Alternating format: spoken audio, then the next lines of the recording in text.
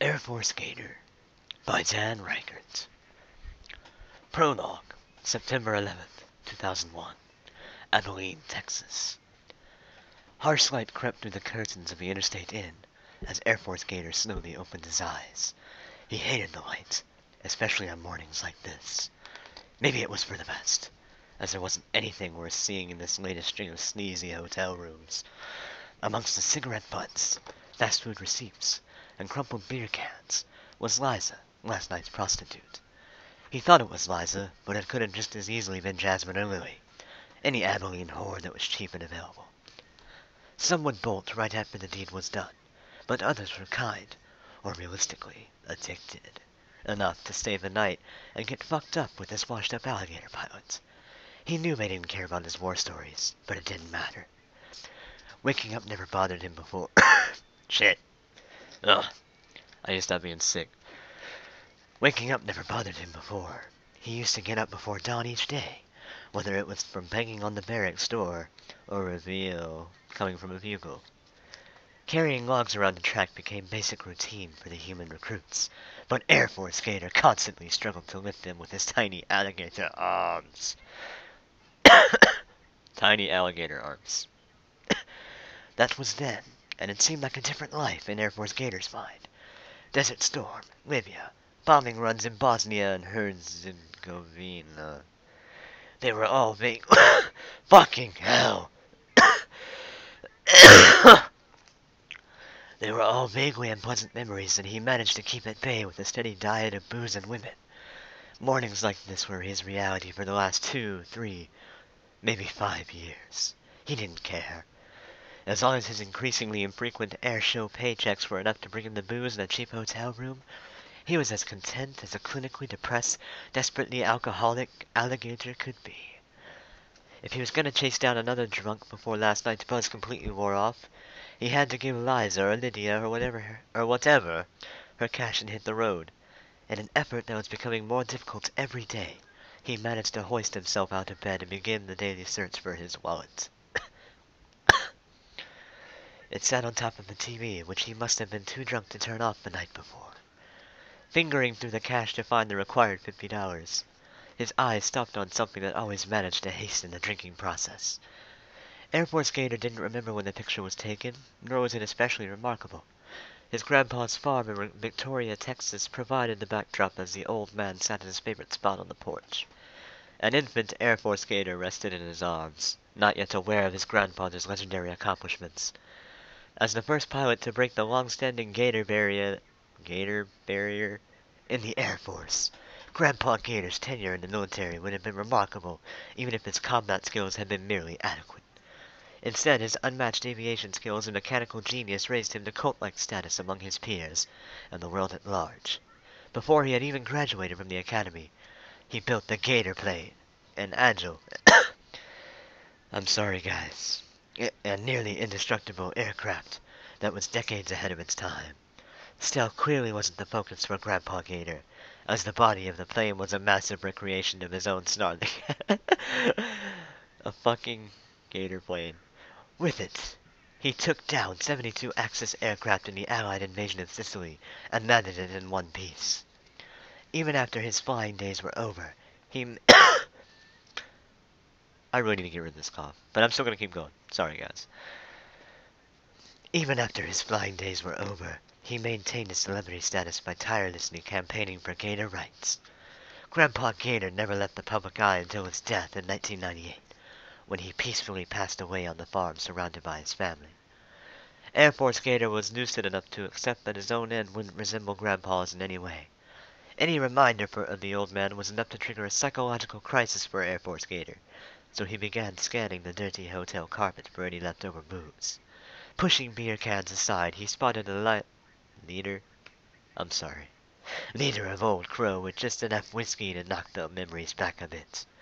Collapsing into the coffee-stained chair in the corner, he emptied the bottle into his mouth with a speed that would have given Keith Richards pause. As he waited for the comforting buzz to sink in, he focused his attention on the television for the first time this morning. He was never a fan of the hustle and bustle of New York, but he knew enough about it to recognize what was burning.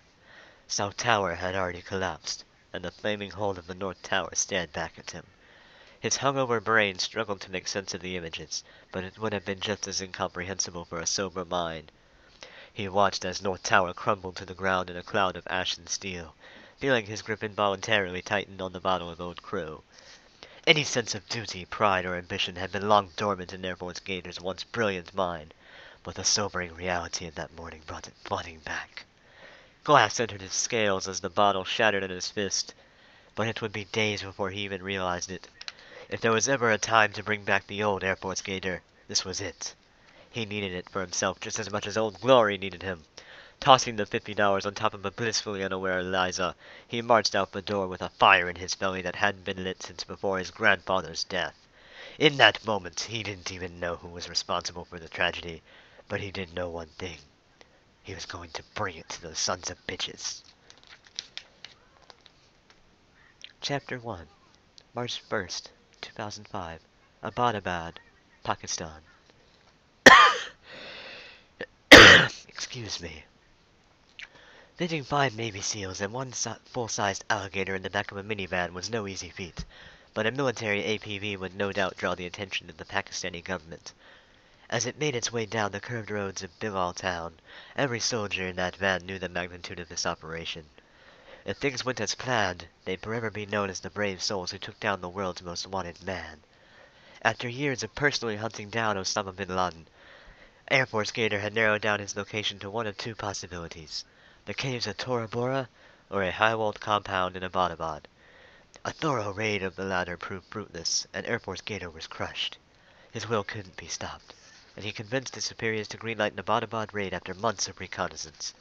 This felt better than Tora Bora, and Air Force Gator knew he was on the verge of history. His 5 fellow passengers in the back of the van were grizzled veterans all, but they were still in awe of the presence of a military legend. "What's the story with that picture in your wallet, Gator?" asked a young SEAL named Benny. "That one you're always looking at." "Just my grandpa and the farm I grew up on," Air Force Gator said. "Used to bum me out when I was going through some tough times. Now it reminds me of what I need to live up to." "Not that one," said Benny. "The one of the crocodile." While the picture of the farm served as a fond reminder of his grandfather, Air Force Gator had added another picture for a different kind of inspiration. "That's Gustav. Used to be a friend of mine." "Pretty obvious he's not a friend anymore," said Benny. "You drew crosshairs over his damn face. Is he the one from the Bosnia mission? The one that..." "Enough about Gustav. Don't ask me shit about Gustav or Bosnia.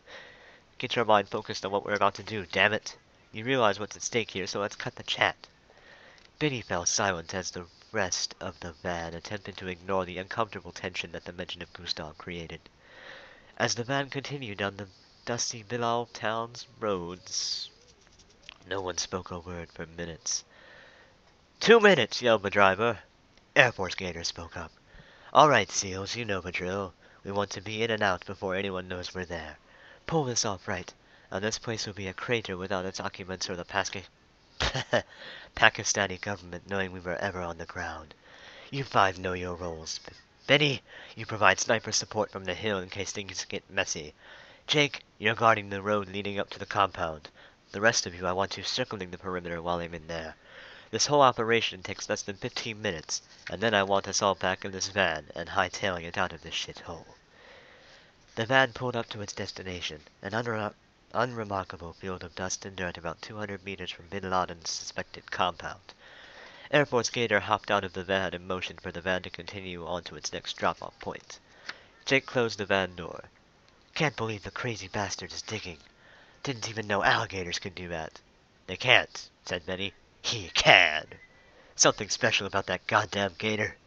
Pulling out his compass, Air Force Gator made sure he was on track before he started digging. He could eyeball the compound from where he was, but he needed to be dead on for this mission to be a success. Once aligned, he dug straight down for 10 feet before heading in Bin Laden's direction. Mines and other underground defenses could be a factor in this raid, so he had to make sure to get below their possible location. Air Force Gator packed light for the mission, not wanting to exhaust himself further during the dig with added weight. His munitions pack was strapped to his torso, and it included only the essentials for pulling off the hit. Military brass had technically labeled this a capture or kill mission, but they all knew which option the alligator would go with. Only one thing was on Air Force Gator's mind as he quickly burrowed towards the compound.